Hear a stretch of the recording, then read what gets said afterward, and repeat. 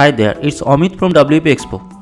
Today I will show how you can add the currency switcher features to your WooCommerce store so that the shoppers can change the default currency to their desired currency. For that, I will be using the currency switcher add-on of ProductX. So first of all, make sure you have the ProductX plugin installed on your site. After properly installing the plugin, go to the add-on section of ProductX and turn on the currency switcher add-on. Now click on the settings section. Here you can see that one currency is already added and it is the default currency of our WooCommerce store. Now we will add two more currencies which are Euro and Canadian dollar. However, you can add as many currencies as you want. To add a currency, click on the add item button. Select your desired currency from the drop down and then configure it by filling the required fields. Now add the conversion rate from your default currency to the new currency. You can add the exchange fee if required. For now, I am going to keep it to 0.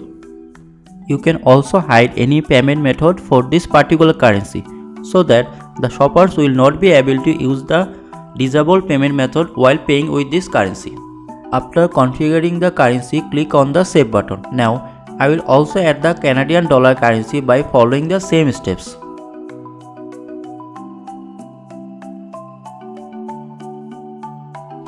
After properly adding and configuring the currencies, we have to add the currency switching option to our desired pages. First of all, I would like to add it to the shop page.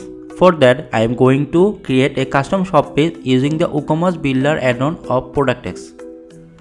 First of all, make sure you have turned on the Builder add-on. Then go to the Builder section and you will see all available options. For now, let's click on the shop as we want to create a custom shop page. Now you can see that either we can start from scratch or use a pre-made template. Let's use the pre-made template. For that, we need to click on the import button. The pre-made template has been imported and the shop page is almost ready. Now we have to add the currency switcher block to our desired position. Just click on the plus icon located on the left side, then drag and drop the currency switcher block to your desired position. After adding the block, we can also customize it by using the block setting section located on the right side. Let's see what are the customization options available. Starting with the currency symbol position option between left and right. Then we can adjust the border radius, margin and padding. Then we can also turn off the flag if we don't want to display it. The field section contains various customization options including text color, hover background color and so many more. At last but not the least, we can also change the prefix text color and typography. After doing all required customization, we just need to click on the publish button and see how it looks in the front end. Here you can see that the currency switching option has been added to the shop page, and when we change the default currency to another one, all the prices are converted to the selected currency. The currency is also updated on single product page, cart page and checkout page as well. Now, what if you also want to display the currency switching option to the product pages? Don't worry, ProductX got your back. The powerful WooCommerce builder of ProductX helps you to create custom templates for all required pages and replace them with the default WooCommerce template.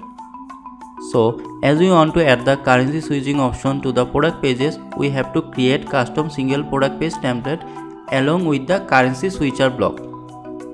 Similarly, like the shop page, we can start with the pre-made template and then add the currency switcher block. After adding the block, we need to click on the publish button. Once we click on the publish button, we also need to select the condition. As we want to use the template for all product pages, we are keeping it as it is. But you can also make defined template for specific product pages by typing the product name here. After selecting the condition, we need to click on the save button and then click on the publish button again. Now, the shoppers can also change the currency from the product pages. That's all from this video. You can learn more about the currency switcher from the blog post and the link will be in the description. Don't forget to like, subscribe and share this video.